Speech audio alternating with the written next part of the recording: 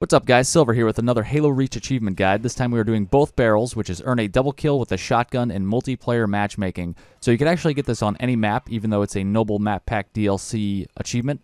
You can do this on any map, fortunately. So I'm on Powerhouse, one of the original maps that shipped with the game, and we will be getting it on this map. So we have a shotgun. I'm playing in the Living Dead playlist, which is the Infection/Zombies playlist. There's actually a pretty good population still here. You get games pretty quickly in this, so that's good.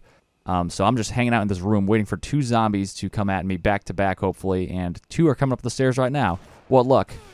We got one and two with the shotgun. So as the human, you spawn with a shotgun, which is great. That's exactly what we need. But obviously, if you spawn as the zombie or get converted to a zombie, it could be frustrating because you're kind of playing without the ability to get the achievement for a little bit. But play enough of this and you'll definitely get two zombies back to back with a shotgun. Another good playlist to do this in would be Rumble Pit.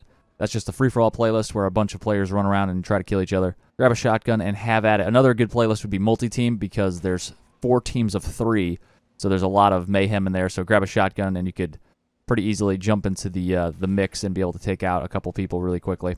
And those two playlists are actually pretty decently populated as well still. And if you're really having trouble, you could join the Discord I created. It's for achievement hunting basically in Halo games. And you could team up with players and get all these annoying multiplayer achievements. And also campaign, if need be. But we're talking multiplayer right now. But anyway, the link for the Discord is in the description. Thank you very much for watching. If you want to keep watching, you could click on one of the related guides on the left side of your screen, and also be sure to subscribe by clicking on the scorpion icon and hitting that bell for notifications. You could also check out other social media links of mine down below in the description, and I'll see you in the next one.